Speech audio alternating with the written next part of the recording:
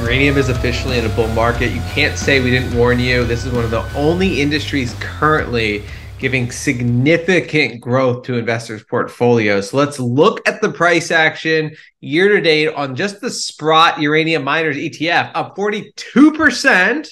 The S&P 500 is up 16%. So massive outperformance, obviously all tied into the news we've been covering over the last year. So let's dive into even more news and figure out more of what is going on and more of what we can expect in the future. Uranium prices hit 12-year highs. Governments warm to nuclear power. Cost of yellowcake jumps to levels not seen since before 2011.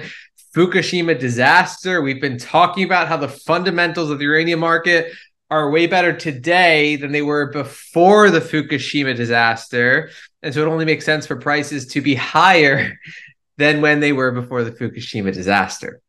Now, why are prices rising? Well, again, it all ties back into this chart. We're in a structural supply crunch. This comes from Sprott's uranium report, cumulative supply gap. What happens when there isn't enough supply to meet demand? We get rising prices. So that's the supply. This is the demand currently this year. Look at the contracting that's taken place this year. It's like, why are prices as high as they were back in 2011? Because contracting is as high as it was in 2011 or higher, right? So again, all tying back to the fundamentals of the space that the market has been sleeping on previously, and now they're finally waking up to it. Hungary aims to replace Russian fuel with French fuel at its nuclear power plant. So we know uranium in the West is scarcer than it is coming out of the East, Russia, Kazakhstan, right? So nuclear power plants are starting to move towards the scarcer uranium, the more expensive uranium. Ukrainian nuclear reactors get fuel previously produced only in Russia. Same story. So we're seeing a rising demand for Western uranium.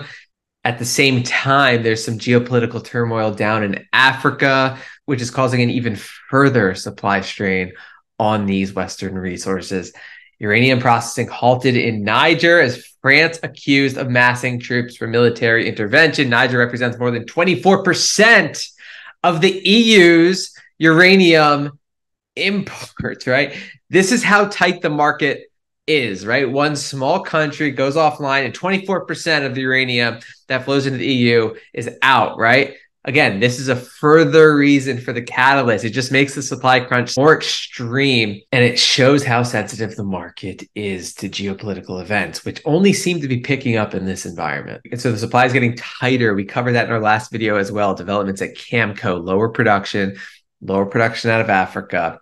And then we have this from John Quakes, which speaks to the demand side of uranium. Not only is the volume of spot uranium being sought by buyers today nearly double that of the pounds available for sale, but spot uranium rose $12 per pound, 25% in just the first 8 months of this year on only 19.2 million pounds of spot market transactions. In 2021, spot rose $12 per pound over the entire year on massive spot volume of 95 million pounds. In 2022, spot rose $6 per pound of 44 million pounds of spot volume.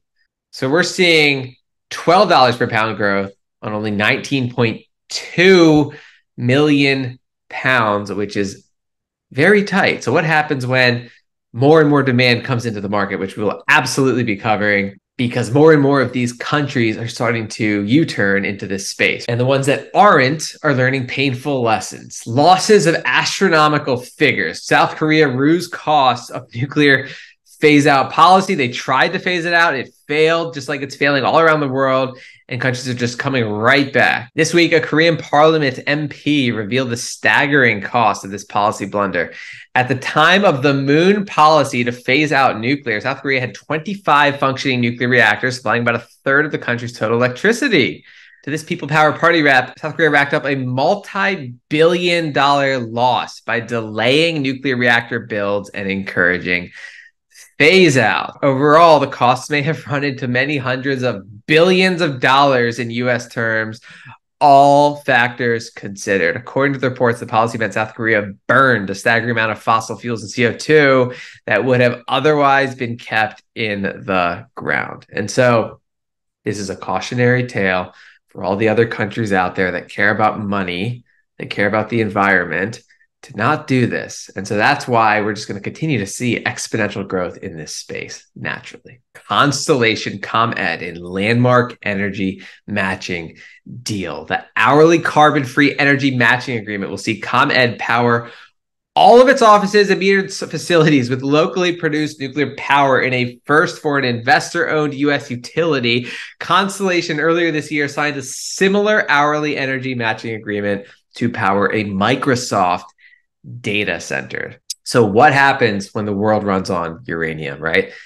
That is the picture we're trying to paint here because we're in the early stages of that happening. There was so much news this week. It's too much to get into one video. So there's going to be a part 2 to this week's uranium news, nuclear news coming out tomorrow. We're doing a victory lap today because prices are finally starting to catch up to the fundamentals.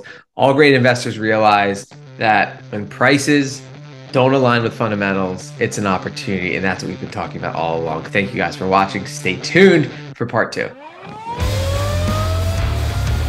Holding volatile assets in choppy markets requires a touch of insanity. There's a reason that only Jeff Bezos and a handful of other people actually made life-changing returns on Amazon, even though the fundamentals, the growth of the asset were incredible, right? But it goes against human nature to hold on through the thick and the thin and the pain.